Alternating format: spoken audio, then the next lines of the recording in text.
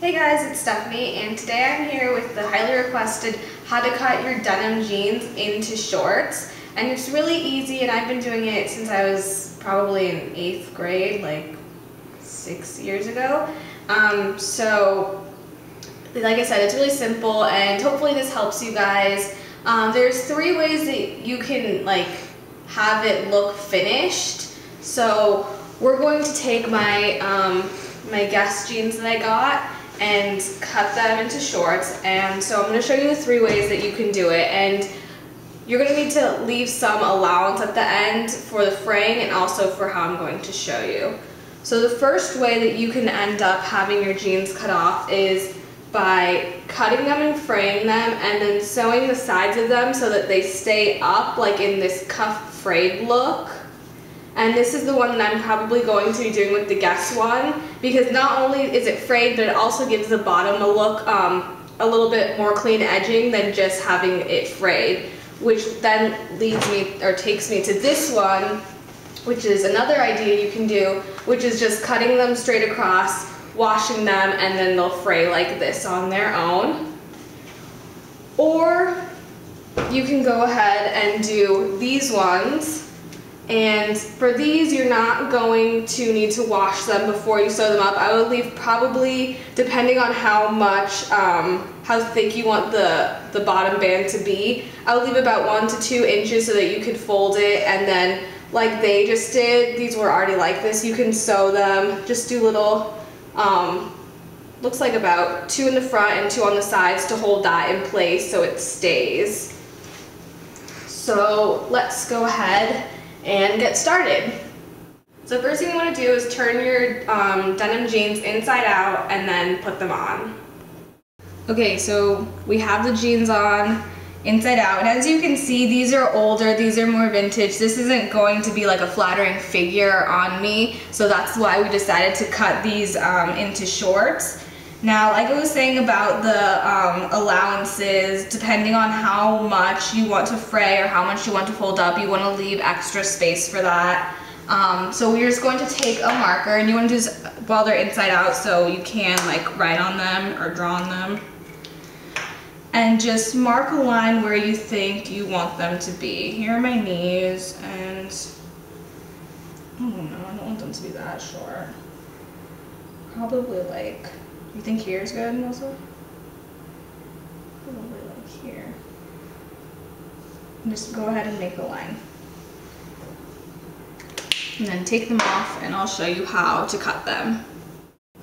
Okay, so next you just want to take a ruler. I have one of these like measuring tapes, and you just want to draw the line straight across the shorts.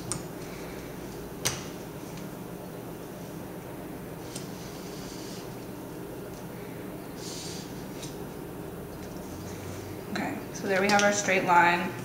And now to know where you're going to put it on the other leg, you want to measure it from the inseam.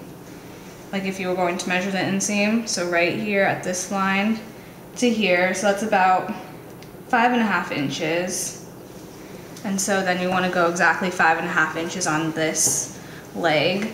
And that's the safest way, just to be sure it's exactly the same instead of measuring it from like the top down. Okay, now we just want to go ahead and cut them. And I'm actually going to save the bottom of these jeans because I love the material so much. I'm probably going to make it into like a bandeau top and also into a headband because this material is just amazing. I love it. And thanks to whoever told me it was like a Victorian print, because that's exactly what it is, and that's what I was thinking of, but I just couldn't think of it at the moment. And we have like sewing scissors somewhere, but they can't be found. As always, whenever you need something, just make sure I'm not cutting to the tablecloth. Your mom would kill me.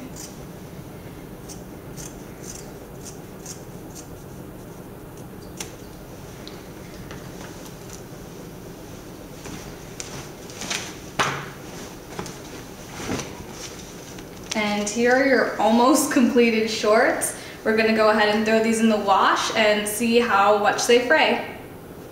Okay guys, so here is the finished product, well, semi-finished. If this is how you want them to look frayed on the bottom, you can just leave it like this. That's totally fine. It's really in style. Just be like forewarned that it will fray more. So this is just the first washing. I'm expecting it to fray a little bit more after, like during the second and maybe even the third, but after that it will stop.